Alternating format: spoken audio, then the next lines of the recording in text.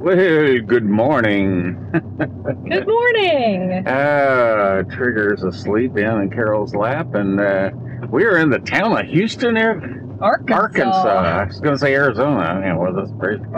Anyway, today we're on the way to Peteit State Park. I think they call it Peteit here. I'm not really sure. Anyway, they pronounce it differently. We'll find out. Not the French way. Anyway, we have a turn coming up here, and here we are in Houston. We are in Houston. There's the Houston apparently. store. We did go try to find the town of Toadsuck, and apparently there is not a town. Not really. Kind of a neighborhood, sort of. Anyway, that might have been on the last video. I'm not sure. But they didn't even have a post office. Yeah, we didn't even see a post office. So. All right, so we'll see you guys when we get to Peteit or Petit Jean. I'm sure it's Park. like Peteit. I think it's Petit John. Really? Yeah. See you there. You'll ask. Well, we are here at Peteit State Park. Petit John, or Little John as she was known. It turns out she was a 18th century young woman, French woman, and she heard that her fiancé was going to take off from France and explore the Louisiana Purchase. So she cut her hair, disguised herself as a male called Little John, and came forward across with them and stayed with the group. Apparently she was fine for the voyage, but then when she got here to this area, actually she got sick and ended up passing.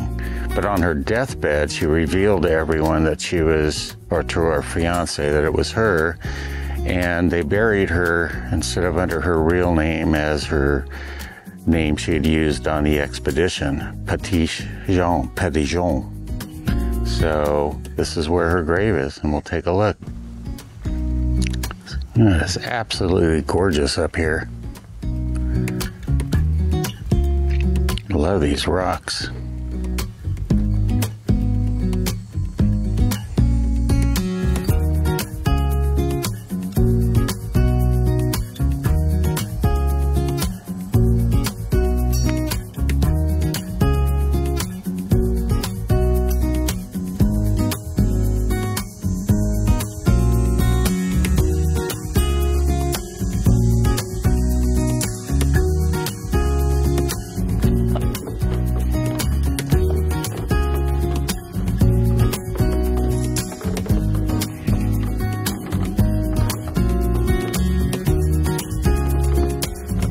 Well, unfortunately, it's incredibly hazy out here. Now, I do remember checking the smoke map, and it was kind of showing the whole central part of the U.S. here, you know, from central Texas up into this area as having smoke, but not a lot of fires I could find.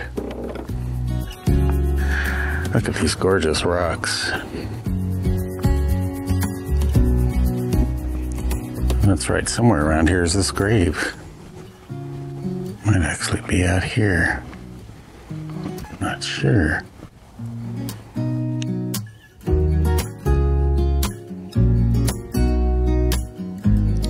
So there is some writing here, and it looks like from 1948? Or is it 1900 something? I don't know. And there's somebody. Let's see if I can get it. It's in the shade over there. From 06. Well, the grave is supposed to be around here somewhere. There's writing in a lot of these little depressions here. Very faint there.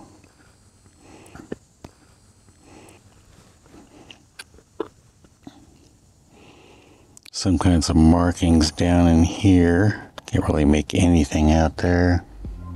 See, we got some more over here. Oh, some right here. 1927.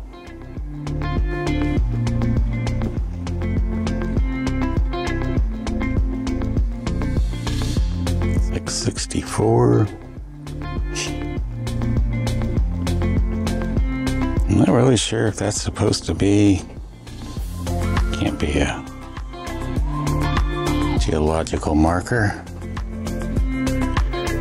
Oh, got all this carving in here now, obviously.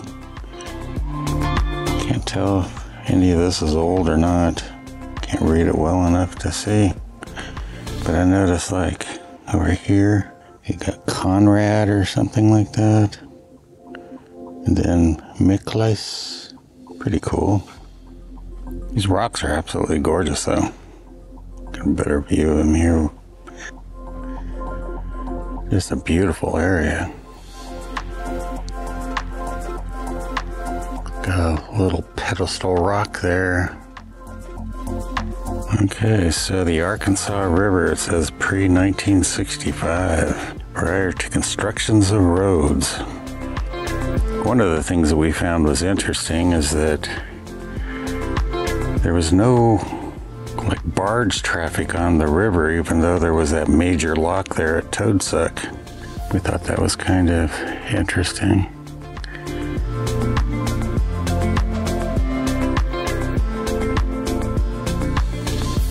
So apparently, after the Indian Removal Act of 1830 was passed, and the Native Americans were all pushed off their ancestral lands along the Trail of Tears there. I guess there's several routes. They did come up the Arkansas River and would have been down below here on the river.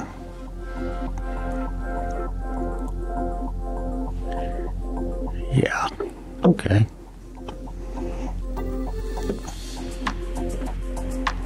I have to tell you, I'm really impressed with these rocks.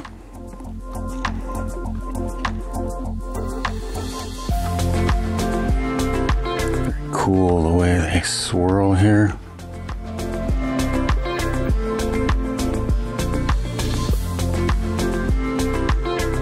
It's pretty cool.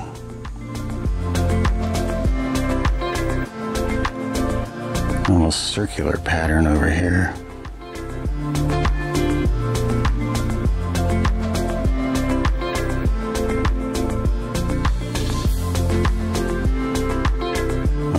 Well, we found the elusive Peteit grave, which really wasn't all that elusive.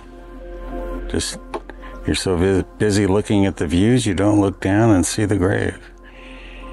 And Carol did mention that the Peteit story may be a bunch of hooey, just to make this place a little more interesting. Or romantic. Or romantic. You know, come up on these bluffs and have romanticism. All right, on to the main, well, what, we have a building over here to go look at. All right.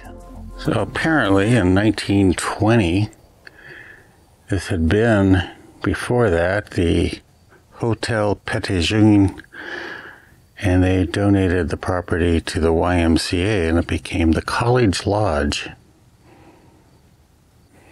Pretty cool building, nice rock building.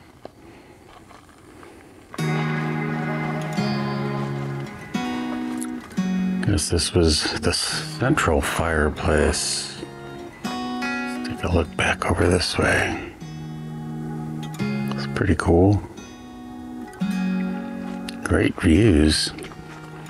Interesting, it's fairly small, unless, well, it didn't look like the picture showed a second floor. Wouldn't have been a lot of rooms. Gotta take a look at these stones here. Check these out. Is it the base of the fireplace? Isn't that cool? Interesting sedimentation, isn't it?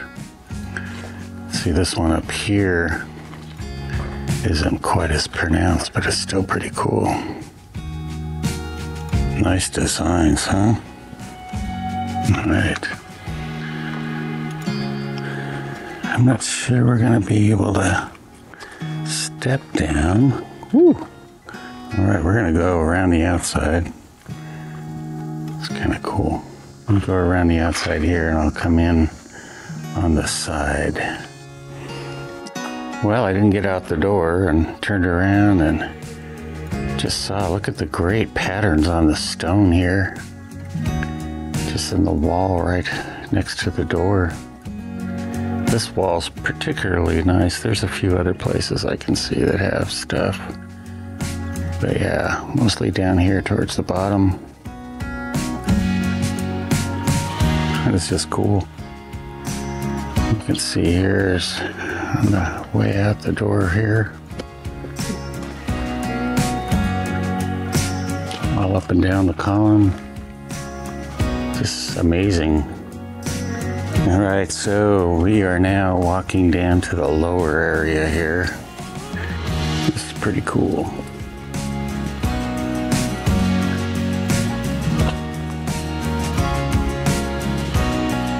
You would think if this was a hotel or something that was more like a hostel or something. It's pretty hard to imagine rooms being around here that people would actually stay in. I don't know if we can go out this door and go around to the bottom, and it's a bit of a drop. Nope, not really.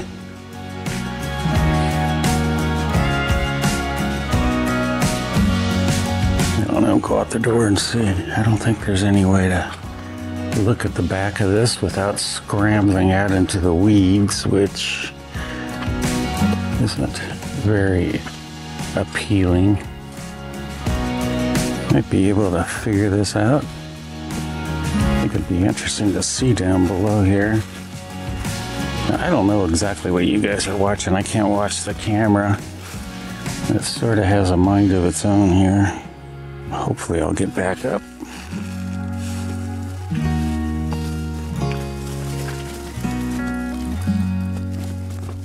Aha!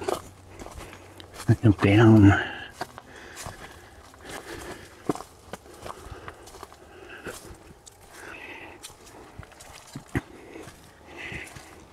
Okay, well, other than some graffiti, it looks like they built it right into the rocks here. Yeah, other than some graffiti, I don't really see anything down here, so you know, I don't know if they had anything else out here, or if it was, you know, maybe they could have had a little patio thing out here or something. But anyway, so that's looking back up inside.